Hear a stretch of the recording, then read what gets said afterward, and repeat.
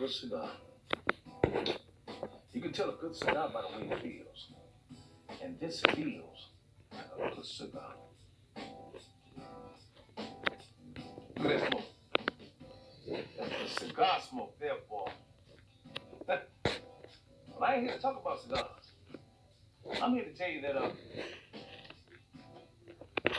gonna kill one of them kids. Oh, don't get me wrong. I love them. They my blood. I give them the shirt off my back. You ever see a chick with his neck run, ran to the side all lazy and weak? That's what I'm gonna do to them kids. Talk back to me one more time. Snap. I'm gonna snap their neck off. They're too sassy. They're too grown today. They talk back too much. Yeah, I know what you're saying, man. I don't care what you're talking about. Bernie Mac crew, Bernie Mac beat his kids. I don't care. That's your opinion. Because you don't know the story. You don't know what went down. And they're not my kids. So why you got it? Because they turned you in.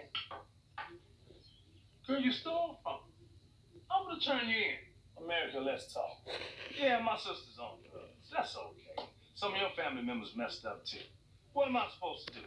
Allow these 3 kids to go to the state or some foster home or some white couple? Hold on. This ain't about race. It's not about race. I just don't want to hear them talking all proper like that. You know what I'm saying?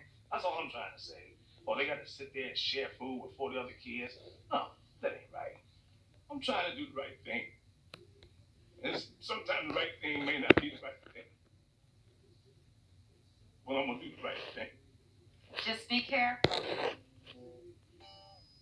Did you hear what I said? You don't know what you're getting yourself into. Are you listening to me? Yeah. Bernie Mac.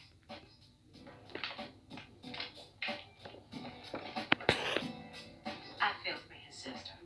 But what does Bernie Mac know about raising kids? He's a comedian. He tells your mama jokes. And how am I going to explain to AT&T that I'm late for work again because my husband's taping a TV show and I spent the morning cleaning poop out of the light socket? They don't play that. They are AT&T. That's just my opinion.